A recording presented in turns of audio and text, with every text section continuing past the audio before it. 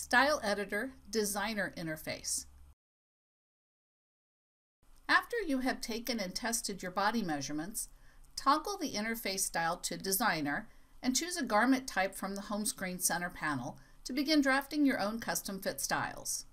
The Designer interface opens with images of each of the main styles available for the selected garment type. The Designer interface toolbar provides access to all of the functions needed to draft your style. To change garment types, press the Garments drop-down menu and select the desired garment type from the list.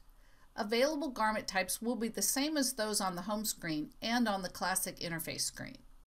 Create your style by selecting the image for the desired option. Press Next option to move to the next style option. The program will proceed through all of the available style choices for darts, sleeves, cuffs, collars, style length, details, and pockets. Press Previous option to go back one screen at a time. To see a preview of the drafted patterns, press Preview Patterns. The patterns for all of the currently selected style options, including sleeves, collars, pockets, and facings, will be displayed. Press Reset to return to the opening screen of the Designer interface and remove any selected style options. As you select each option, a front and back sketch of the selected style options will appear on the right side of the Designer interface screen.